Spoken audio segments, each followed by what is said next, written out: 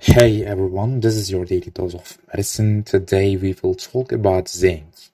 And inside of the video, we will talk about the deficiency, the signs and symptoms of deficiency, the foods you can take, zinc, and the other effects of zinc. So stay tuned till the end of the video and let's get into it.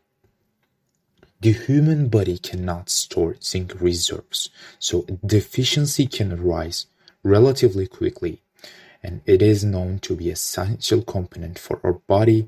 It is helping to DNA repair. It is part of essential enzymes and several proteins.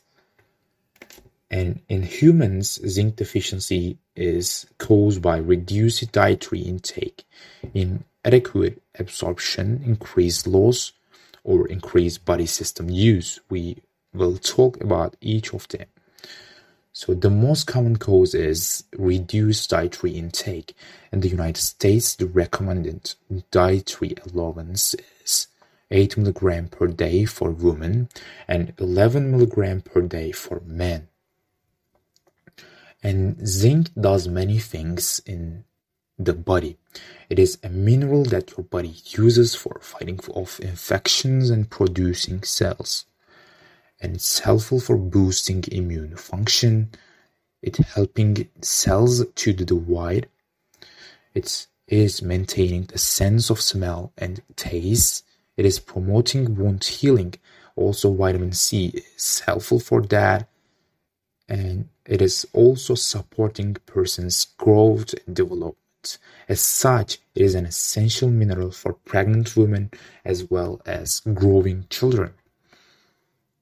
And signs and symptoms of zinc deficiency could be on the skin. It could be acne, eczema, cirrhosis, which means dry or scaling skin. Seborrheic dermatitis or alopecia. Alopecia is thin and sparse hair. And severe zinc deficiency may disturb the sense of smell and taste. We said that zinc deficiency can cause alopecia. It could cause hair loss. So if you are losing hair, you should check your zinc levels. And zinc deficiency contributes to an increased incidence and severity of diarrhea. And we can see appetite loss. Also, unexplained weight loss could be another symptom, and low plasma zinc levels have been alleged to be associated with many psychological disorders. And zinc is required to produce testosterone, thus zinc deficiency can lead to reduced circulating testosterone, and thus we can see decreased libido or decreased sex drive.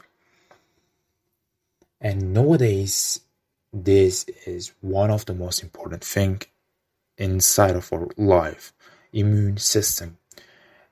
Hence, zinc deficiency results in a decrease in the number of T and B lymphocytes. T and B lymphocytes are important part of our immune system, and that will lead to increased susceptibility to infection and weakening of the body's defenses. And in one study, a significant inhibition of T-cell production was shown in zinc-deficient mice, which was reversed following zinc supplementation. So, worldwide, about 1.1 billion people are zinc deficient due to inadequate dietary intakes, according to an article published by journal Scientific Reports. And another cause of zinc deficiency is inadequate absorption. And that can be caused by acrodermatitis enteropathica. This is a disease which is inherited. Inherited means genetic. And in this disorder, we are seeing deficiency of the zinc carrier protein, ZIP4. And that results in inadequate zinc absorption. And the symptoms would be growth retardation, severe diarrhea, hair loss, skin rash. Skin rash is commonly seen on genitalia and mouth, and opportunistic candidiasis, which is a fungus, and other bacterial infections. And we can see zinc deficiency in people with chronic conditions such as alcohol addiction, cancer, celiac disease, chronic diarrhea, chronic liver disease, Crohn's disease, and diabetes can cause zinc deficiency. And the people at the highest risk of zinc deficiency in the United States are infants who are breastfeeding and older adults. And pregnant women need more zinc than usual because the zinc in their body is needed to help the developing baby. So we said that zinc is helpful for growth, and pregnant women need more zinc. And diagnosis of zinc deficiency can be done by looking at blood tests, urine tests, or hair analysis. And at any levels below 70 considered as zinc deficiency. Yeah, we are talking about blood tests right now. And zinc deficiency could be also associated with low alkaline phosphatase, since it acts as a cofactor for this enzyme. And let's talk about the foods you can take zinc.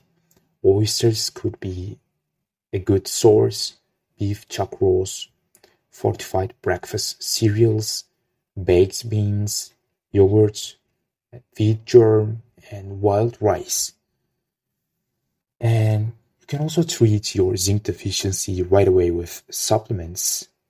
Before using the supplements, please talk with your doctor because zinc can interact with other medications such as antibiotics, arthritis medications, and diuretics. Just as there are problems with zinc deficiency, a person can also take in too much zinc. Too much zinc intake can cause symptoms that range from nausea and vomiting to impaired immune system function. So we said that optimal dose of zinc is helpful for our immune system, but too much zinc intake can impair our immune system. For this reason, adults older than age 19 should not take more than 40 milligrams of zinc per day. So at the beginning of the video, we said that recommended dose is 8 milligrams per day for women, 11 milligrams per day for males. Excess zinc, we said that excess zinc is dangerous to our immune system. In high doses, it may exert immune suppressive effects by inhibiting lymphocyte function and interferon gamma production. And you can find the links on the description. I will be sharing the studies.